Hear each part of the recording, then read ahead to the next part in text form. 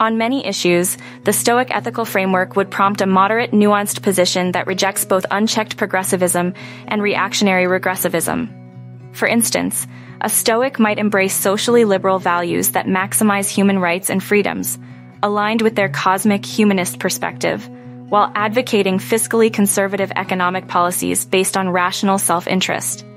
In essence, the Stoic commitment to reason, objectivity, and cultivating one's highest human potential provides a refreshing counterpoint to our era's miasma of partisan rancor and policy distortions driven by emotion, ideology, and vested interests. While the ancient Stoics avoided civic engagement, modern adherents would be wise to apply Stoic equanimity and sagacity to clear-eyed assessments of the thorniest political quandaries we face as a society.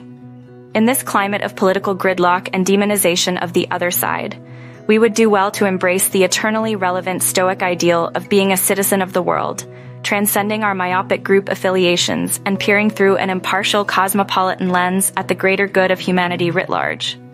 Only with such a profound attitudinal shift can we collectively elevate political discourse and strive towards enlightened governance and policymaking in service of all.